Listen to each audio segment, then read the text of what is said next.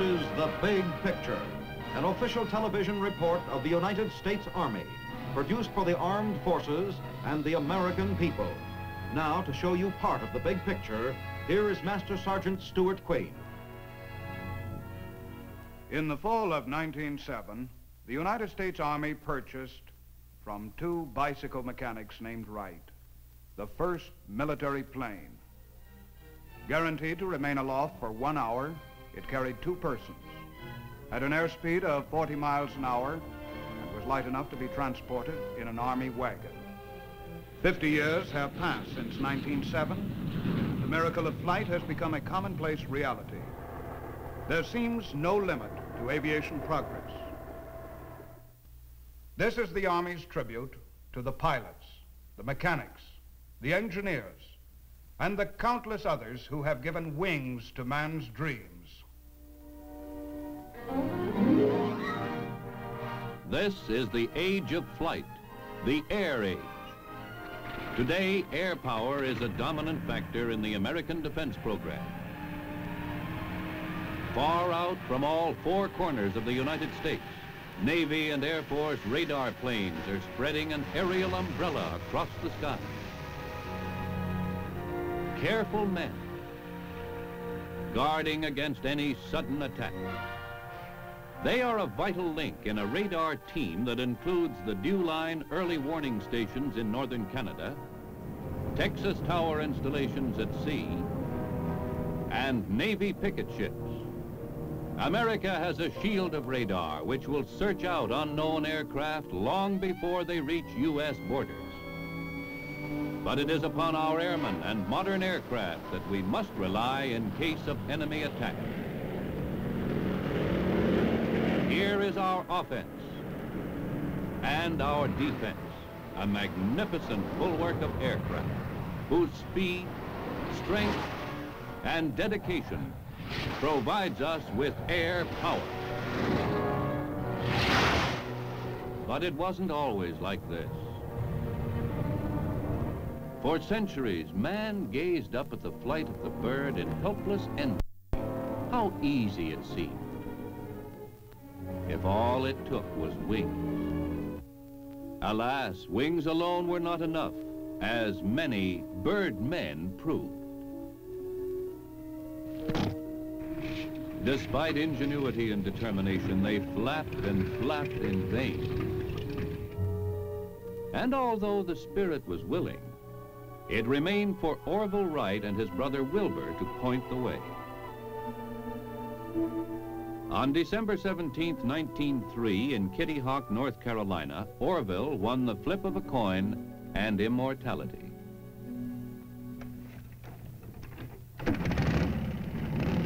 With 2 bounces, he was in the air, where he hovered for 12 seconds at 31 miles an hour, covering 120 feet. But there were other early flying machines, some that taxied and some that hopped, some that didn't do much of anything, and some that, hey, watch out there! In 1907, the Army recognized the potential of aviation, and in 1909, it purchased the first military plane. The U.S. Army Air Service was founded under the supervision of the Chief Signal Officer. Early Army pilots were assigned the task of testing and improving the piano wire and canvas airships. They flew test after test. Not all of the flights were successful. The first man to die in a plane crash was an Army lieutenant. Now, planes were getting bigger. By 1910, an unknown enthusiast named Glenn Curtis was building and flying amphibians. By 1914, the fledgling Army Air Service had expanded to several dozen planes. At first, planes were used only for aerial reconnaissance. But in time, bombs, and then machine guns were added. Pilots who had once waved at each other as they passed now shot to kill. These were the days of the Lafayette Escadrille and Baron von Richthofen's Flying Circus, of Billy Bishop and Eddie Rickenbacker. Americans learned new words, the Spad, the Fokker, the Jenny. With the end of the war, numerous new experimental planes appeared. And a new kind of scientist emerged, the aeronautical engineer. There was even a new kind of aircraft. It was called a helicopter.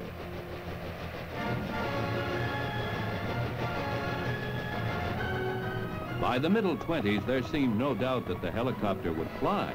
The only question was, in which direction? Some early four-bladed copters actually hovered, while others only bounced.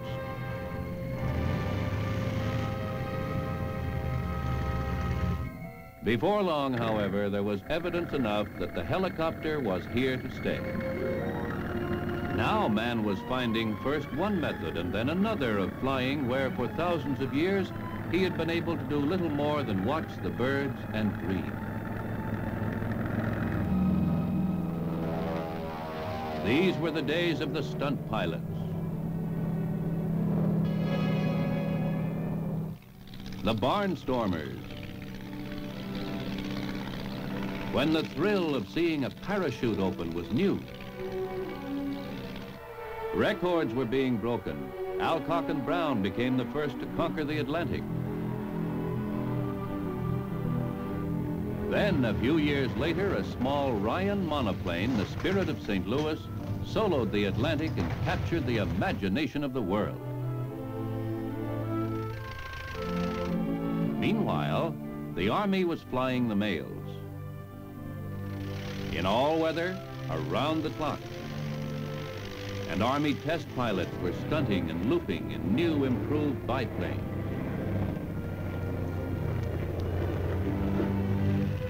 The autogyro was having its day and opening the way for today's American helicopter.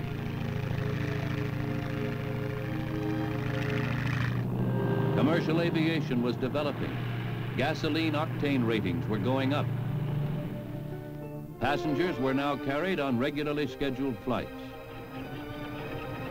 This luxurious airliner of the early 30s carried 8. Some people even thought commercial aviation had a future. By the late 30s, however, the biplane had almost completely disappeared. The Army Air Service had given way to the United States Army Air Corps, and although hard-pressed for funds, had developed the nucleus of a modern Air Force. But it was only after Pearl Harbor that America's factories started rolling in earnest. Now we needed planes not by the thousands, but by the tens of thousands. First and foremost was the B-17, the world-famous flying fortress. She packed a wallop.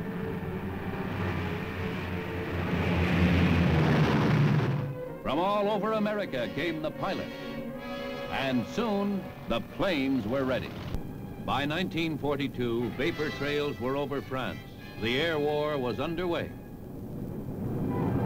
These were the men who flew with death, the pilots, the navigators, the gunners. 48,000 pounds of steel, 10 men. Swiftly, they streaked toward their targets. Mission: to destroy the enemy's ability to make war.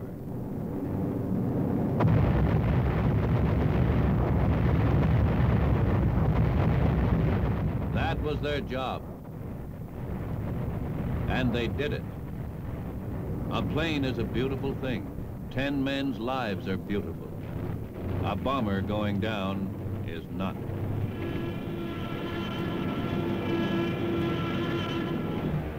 But the odds were good for American pilots. The planes they flew were fast, rugged, superb in combat. American pilots gave a grand account of themselves in Europe.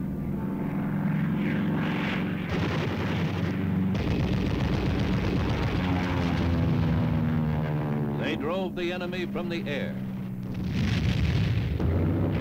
And escapes like this were few. low-altitude strafing. Shattered enemy ground installation.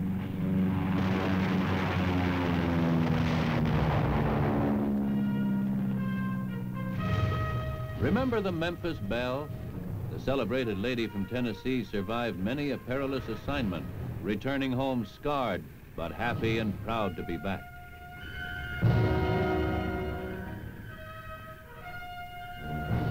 In the Pacific, many Navy ships were carrying planes. Courageous Navy pilots mastered early catapult launching devices, and aboard aircraft carriers they overcame an additional hazard, a rolling landing field.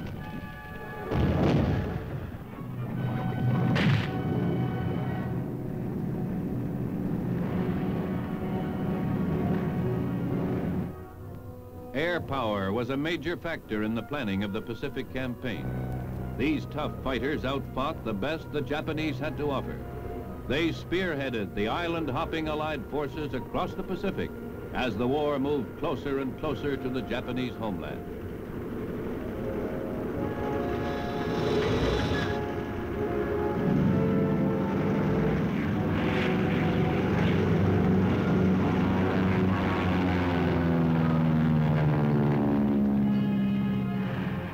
Now it was only a matter of time. B-29 bombers were visiting the empire of the rising sun with ruthless regularity, often in 100-plane raids.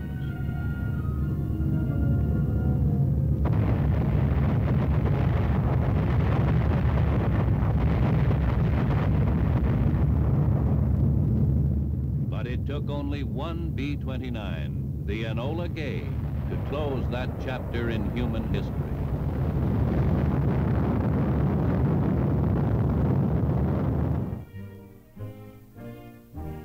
In the years that followed World War II, even greater progress was made in aircraft design and development. Army Aviation, separated in 1942 from the Army Air Force Corps, was experimenting with helicopters. The rotary wing aircraft, with its hummingbird qualities, offered amazing possibilities. It provided the extra speed and mobility needed by an army no longer content to move only along the ground. Aerial cargo carriers, capable of supplying frontline infantry troops with heavy equipment quickly and when needed. Coming in a variety of sizes and shapes, these are H-21 flying bananas, the helicopter added a new dimension to aviation progress. The Army's foresight and industry had been building air power for 40 years. In 1947, the Army Air Force received its greatest tribute. It became the United States Air Force. Now, from experimental labs and drawing boards, there came yet another aviation miracle. The jet. After many years of study and research, jet-powered aircraft was a reality. More powerful than any plane previously conceived, the jet opened up a new vista in aviation progress. By October 1947, a milestone had been passed. A test ship, the Bell X-1, became the first aircraft to crash the sound barrier. It reached a speed of 780 miles an hour. Already obsolete, this ship is now on exhibit in the Smithsonian Institute. From such research came a host of modern Air Force jets. This is the F-84 Thunderjet, which went into mass production in 1948.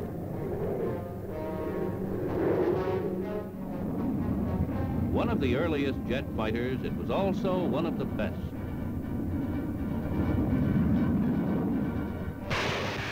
Fast, maneuverable, heavily armed and deadly, these F-84s packed a real punch. Jet bombers came right along with the fighters.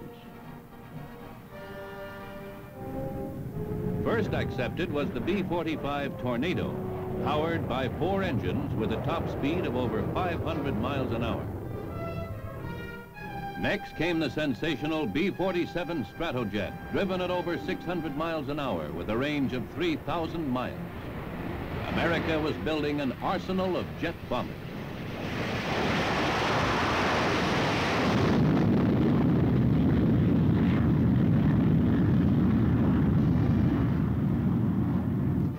One of the most unusual test planes was the B-49 Flying Wing. Of a completely different aeronautical design, it did away with the conventional fuselage and tail in this radical experiment.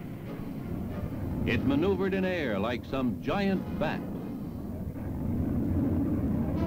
Side by side with Air Force developments went experimentation by civilian birdmen, eager to try out the new jet power.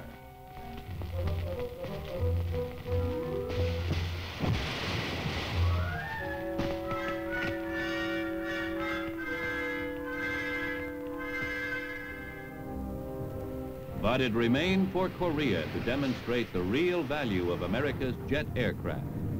They proved themselves in combat.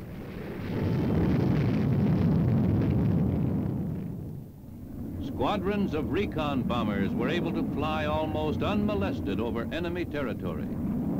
Cruising at over 600 miles an hour, armed with bombs, machine guns, and rockets, they outflew, outfired, and outfought the best Soviet fighters that the North Koreans could put in the air.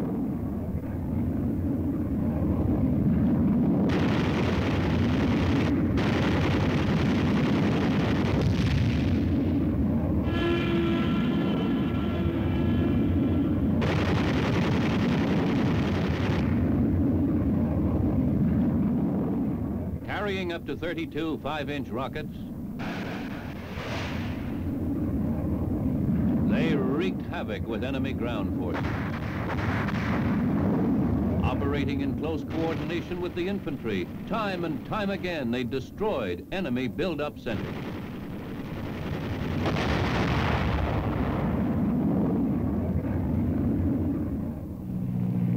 In this operation, the Air Force was not alone. Navy and Marine pilots flew many of the sorties flown in Korea by American forces.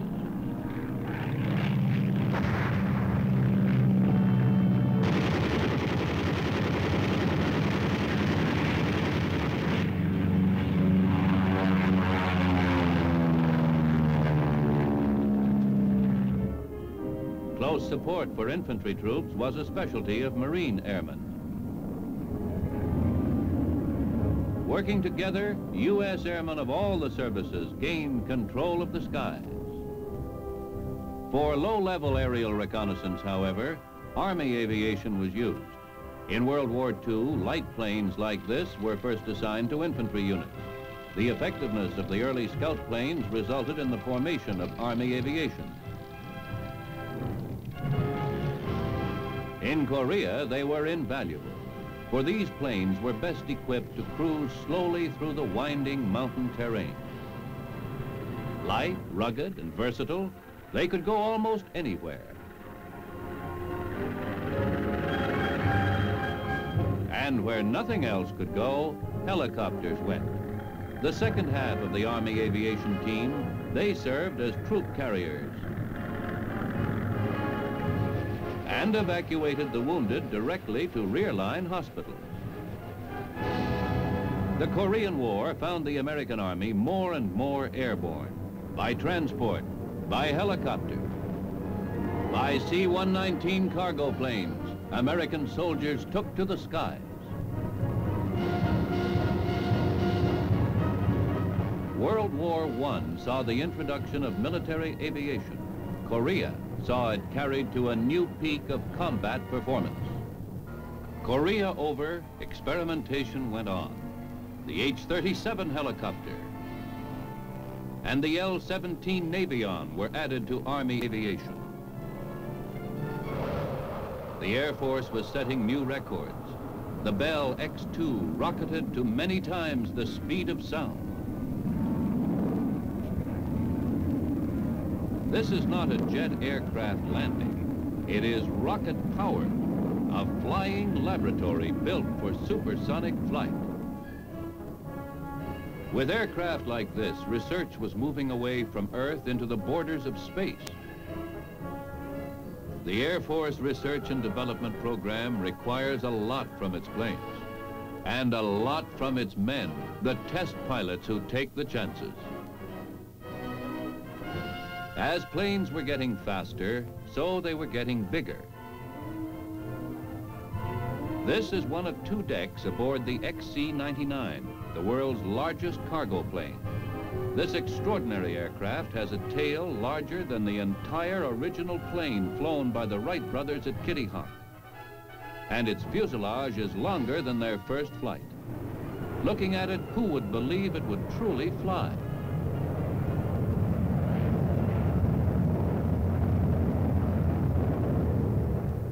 But it does. And with a range of 8,000 miles, it can carry 50 tons of cargo or 400 fully equipped infantrymen. Despite its size, however, it requires only a 5-man crew. The 6 engines push it forward at over 300 miles an hour. In recent years, the Air Force has brought out even newer jet aircraft.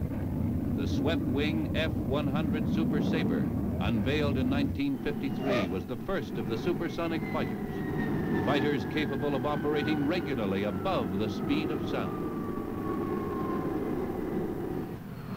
Newest of these supersonic jets is the F-104 Starfighter. Known as the missile with the man in it, it made its debut in 1954. This fantastic fighter flies more than 1,000 miles per hour.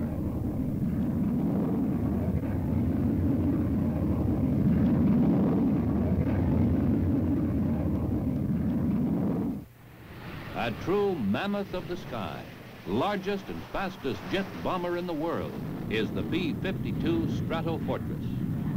Pride of the Air Force, this giant bomber with its 6,000-mile range can reach any target in the world.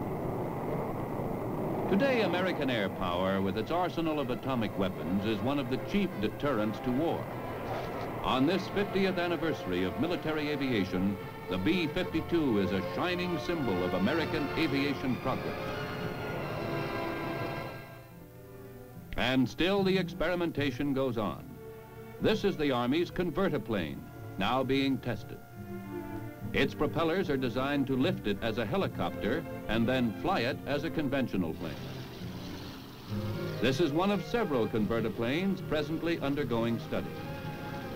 At the same time, a variety of small one-man helicopters are being developed. One day, this device may be standard equipment for all infantrymen.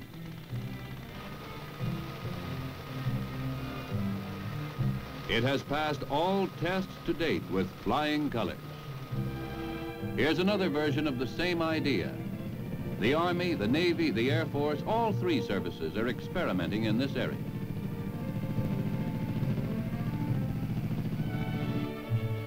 One of the most unusual recent developments is the Aerocycle. Similar in concept, the flying platform is another recent innovation.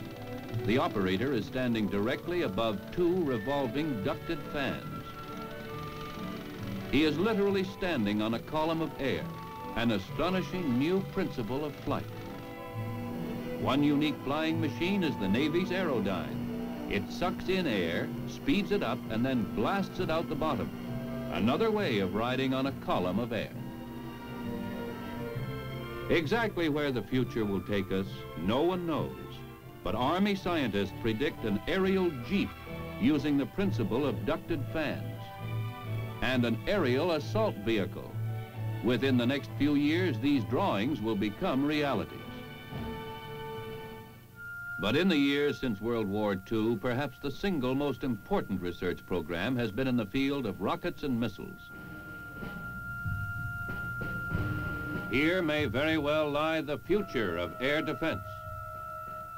For once perfected, rockets and missiles may offer a far better defense against enemy aircraft than exists today. And long-range intercontinental ballistic missiles may replace today's long-range aircraft. At the present time, the greatest armament race in history is being conducted for space superiority. While the time has not yet arrived to phase out all fighting aircraft and replace them with rockets and missiles, already the three services have adopted numerous small weapons of this sort.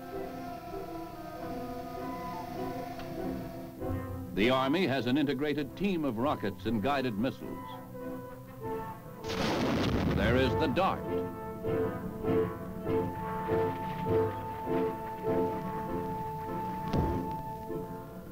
Nike Hercules.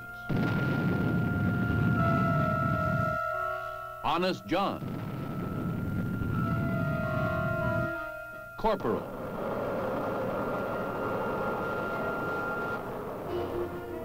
And the giant Redstone.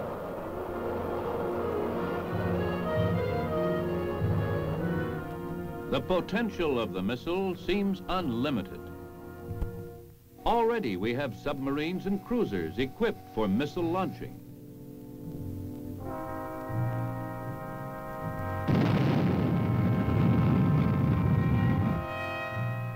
Accurate and powerful, these missiles can travel through space at incredible speeds up to thousands of miles an hour.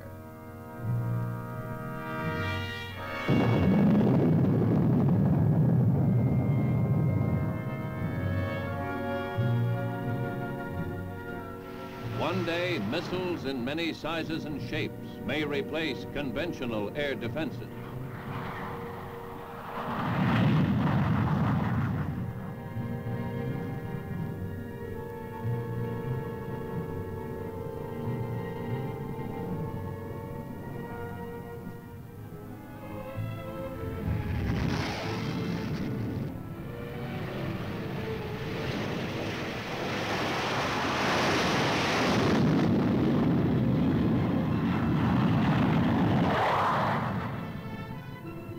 But today, Americans everywhere look to planes which fly and the arsenal of Army missiles to guard America against attack from the sky.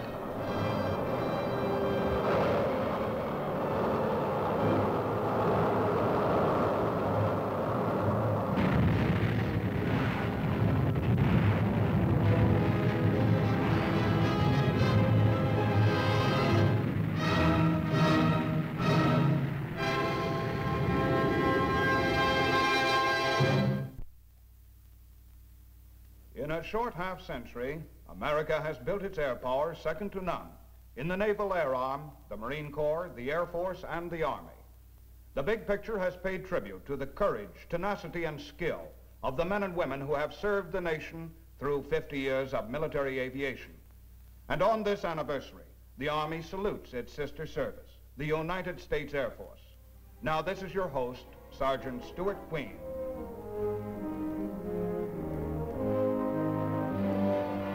The Big Picture is an official television report for the armed forces and the American people.